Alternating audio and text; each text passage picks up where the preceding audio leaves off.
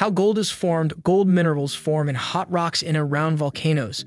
Low-sulfur, gold-bearing hydrothermal fluids form when hot rocks heat groundwater. An example of these low-sulfur fluids is hot springs like those at Yellowstone National Park.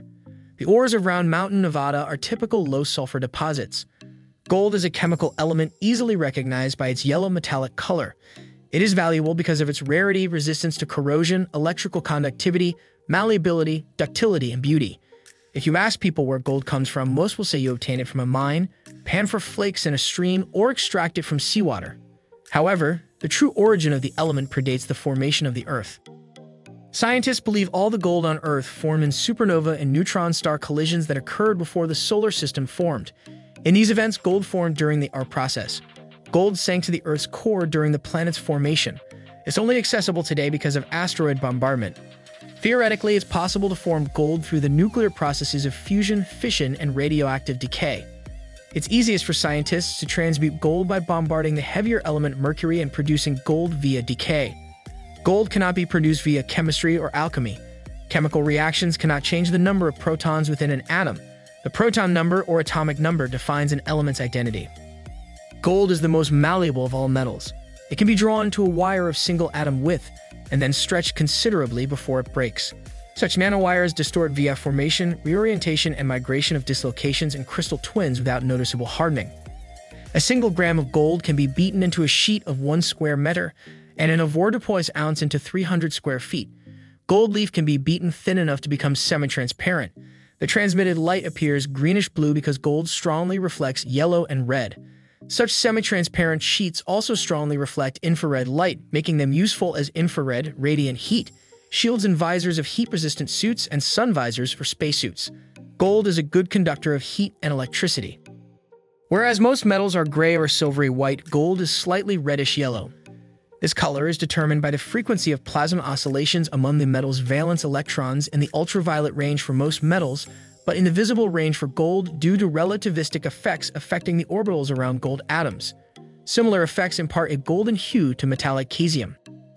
Common colored gold alloys include the distinctive 18-karat rose gold created by the addition of copper. Alloys containing palladium or nickel are also important in commercial jewelry as these produce white gold alloys. 14-karat gold-copper alloy is nearly identical in color to certain bronze alloys, and both may be used to produce police and other badges. 14 and 18-karat gold alloys with silver alone appear greenish-yellow and are referred to as green gold. Blue gold can be made by alloying with iron, and purple gold can be made by alloying with aluminium. Less commonly, the addition of manganese, indium, and other elements can produce more unusual colors of gold for various applications. Colloidal gold used by electron microscopists is red if the particles are small. Larger particles of colloidal gold are blue. While nuclear fusion within the sun makes many elements, the sun cannot synthesize gold. The considerable energy required to make gold only occurs when stars explode in a supernova or when neutron stars collide. Under these extreme conditions, heavy elements form via the rapid neutron capture process or aurum process. All of the gold found on Earth came from the debris of dead stars.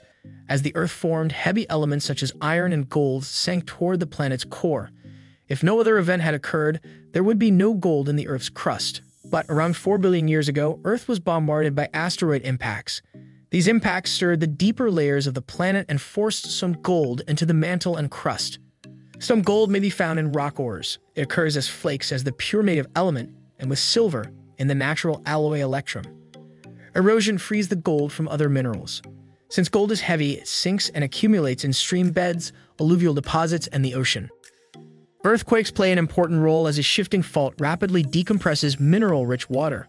When the water vaporizes, veins of quartz and gold deposit onto rock surfaces. A similar process occurs within volcanoes.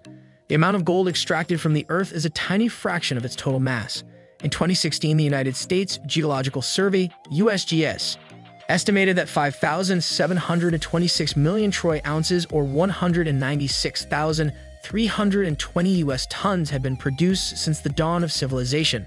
About 85% of this gold remains in circulation. Because gold is so dense, 19.32 grams per cubic centimeter, it does not take up much space for its mass. If you melted all the gold mined to date, you wind up with a cube about 60 feet across. Okay guys, that's pretty much it for this video.